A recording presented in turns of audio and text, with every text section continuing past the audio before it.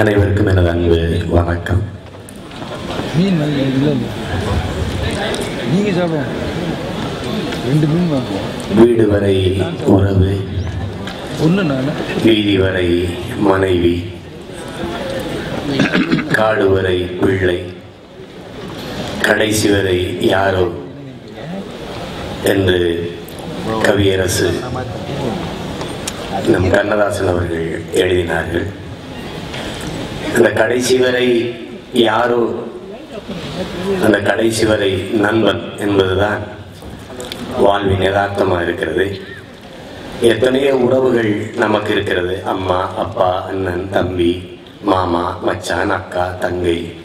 இது எல்லா உறவுகளையும் விட மேலானதாக நட்பு இருக்கிறது. அதுதான் நண்பன்.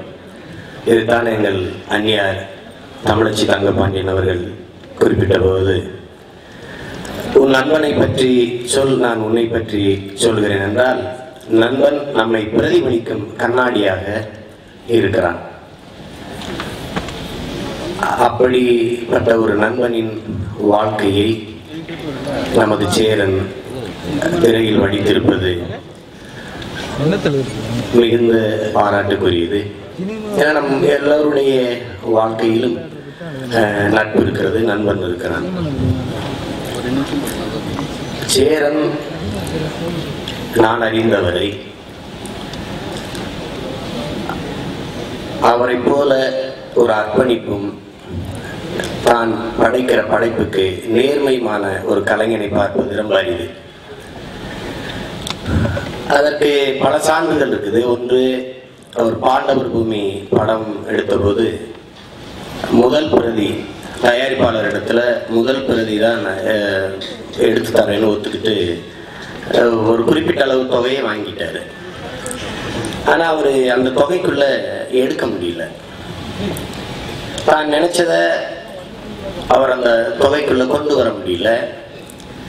மறுபடி பல கோடி ரூபாயை கடனாக வாங்கி அதில் முதலீடு செய்து அந்த படத்தை தான் நினைத்தபடி எடுத்துக்கொண்டு வந்தார்.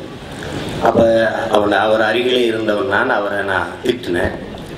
ஏன் இதுக்குள்ள நீ திட்டமிட்டு கொண்டு வந்திருக்கலாம், தேவையில்லாத இதுக்கு நீ இப்படி கடனை வாங்குற என்று நான் திட்டினேன். இல்லை, அப்படி செய்ய முடியாது, கடன் இருந்தால் நம்ம மறுபடியும் உழைச்சி சம்பாரித்து கட்டிக்கலாம், ஆனால் இந்த படத்தை நாம் சிதைக்க முடியாது என்று என்னிடத்துல சொன்னார். அப்ப அந்த மாதிரி தான் படைக்கிற படைப்புக்கு நேர்மையாக இருக்கிற கலைஞர்களை நாம் பார்ப்பது ரொம்ப அரிது. ஒவ்வொன்றையும் மிக நேர்த்தியாக இருக்கணும் என்று ஒரு இரவு பகலாக மெனக்கெட்டு அதுக்காக ரொம்ப உழைப்பார். ஒவ்வொன்றையும் ஒரு ஏடு வச்சு எழுதி எழுதி எழுதி எழுதி குறிப்பெடுத்து உழைப்பார். அவரை பார்க்கும்போது ரொம்ப பெருமைப்பா இருக்கும்.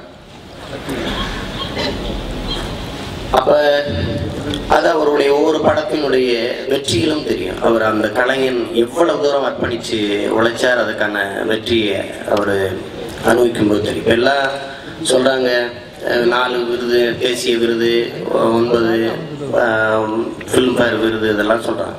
அது சாதாரணமாக அவருக்கு கிடைக்கல. விருது என்பதே ஒரு அங்கீகாரமா நம்ம கருதிட முடியாது. சேரனை போன்ற படைப்பாளிக்கு அது ஒரு பெரிய பாராட்டா இருக்க முடியாது. ஏன்னா உலகத்திலே இப்படி ஒரு கலைஞன் இல்லை என்ற அளவுக்கு இருந்த நடிகர் திலகத்தை இந்த நாடு ஒரு மிகச்சிறந்த கலைஞனை அங்கீகரிக்கல. மனோரமா, நாகேஷ் இவர்களுக்கெல்லாம் கிடைக்காத விருது யாருக்கு கிடைச்சி என்ன பயன் இருக்கு போது? அதெல்லாம் ஒன்றும் இல்லை. நடிகர் திலகத்துக்கு ஏன் விருது கிடைக்கல? விருதுக்கு அந்த தகுதி இல்லை, அவர் கரங்களை போய் தொடுவதற்கு. அதான் காரணம். சேரனுக்கு இதெல்லாம் விருது இல்லை. விருதுகளை பற்றி சொல்லும் போது நமது பெருமதிப்பிற்குரிய ஐயா கவிஞர் மேத்தா அவர்கள் தான் எழுதினாங்க, வேலை செய்தேன் கூலி கிடைக்கல, வேலை செய்வது போல நடித்தேன் விருது கிடைத்தது என்று. அவ்வளவுதான் அந்த விருதுக்கான மதிப்பீடு இருக்குது. இங்கே விருது ஒரு அங்கீகாரம் இல்லை. அப்படி பார்த்தா மிகச்சிறந்த படங்கள் எல்லாம் நிராகரிக்கப்பட்டிருக்கு. இங்கே இருக்கிற எங்களுடைய அப்பா பாரதிராஜா அவர்கள் எத்தனையோ படங்களுக்கு விருது கிடைச்சிருக்கு. ஆனால் அவருக்கு விருது என்று கிடைச்சிருந்தால் அது 16 வயதிலே படத்துக்கு கிடைச்சிருக்கணும். அந்த படத்தை தாண்டி இன்னும் எங்க அப்பா வேற படமே படைக்கல. அவருக்கே தெரியும். என்னிடத்துல சொன்னார், சிவபுரஜா படத்துக்கு கூட எனக்கு ஒரு ஆங்கில படம் உந்துதலா இருந்திருக்கலாம், ஒரு முன்மாதிரியா இருந்திருக்கலாம். ஆனா 16 வயதிலே படைப்பை அந்த படத்தை எடுப்பதற்கு எனக்கு என்ன மாதிரி இருந்தது, ஒரு படம் இருந்தது. அது அவருடைய சுயம். அந்த படத்தை பாராட்டாத போது அவருக்கு ரொம்ப வலி இருந்திருக்கும். அப்ப என்ன சொன்னார், அந்த படத்தில் என்னை அங்கீகரிக்காம அக்ரகாலத்தில் கழுதைங்கிற படமோ ஏதோ படத்துக்கு கொடுத்துட்டாங்க என்று என்னிடத்துல சொன்னாங்க வருத்தத்தோட. அந்த கலைஞனுக்கு இன்னும் அந்த காயம் இருக்கும். அதனால அது ஒரு அங்கீகாரம் இல்லை. இங்க பேசி என்னுடைய சகோதரர்கள்லாம் 3rd ரவுண்டு 4th ரவுண்டு இதுன்னு குத்துச்சண்டை இல்லை. சேரனுக்கு இது ஒவ்வொரு படத்தையும் அவர் தன் முதல் படை மாதிரி தான் படைக்கிறார். இது ஒரு சின்ன இடைவெளி. அவர் கொஞ்ச நாள்ல கடன் ஆயிடுச்சு.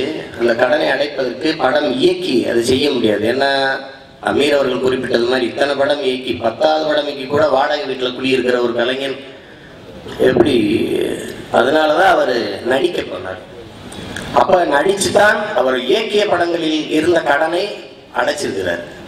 அந்த இடைவெளி தான் இது இடைவெளியை ஒழிய சேரன் என்கிற படைப்பாளி சோர்ந்து விடல, தோத்து போயிடல. அவருடைய பாடல்கள் ஒவ்வொரு படத்திலையும் நான் இது குறிப்பிட்டு சொல்லணும்னு நான் விரும்புகிறேன். அவர் இயக்கிய ஆட்டோகிராஃப் படத்தில்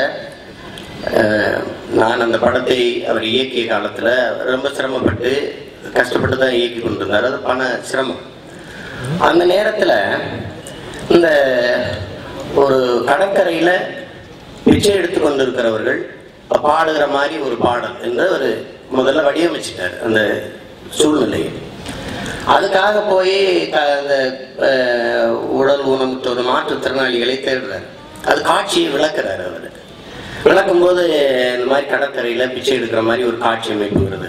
அந்த சகோதரன் கேட்குறான், நீங்க கூடவா எங்களை பிச்சை எடுக்கிற மாதிரி ஒரு காட்சி அமைக்கணும் என்று கேட்ட பிறகுதான் அவர் சொல்றார், ரொம்ப வருத்தப்பட்டார், நம்ம இப்படி தவறா சிந்திச்சிட்டோமே.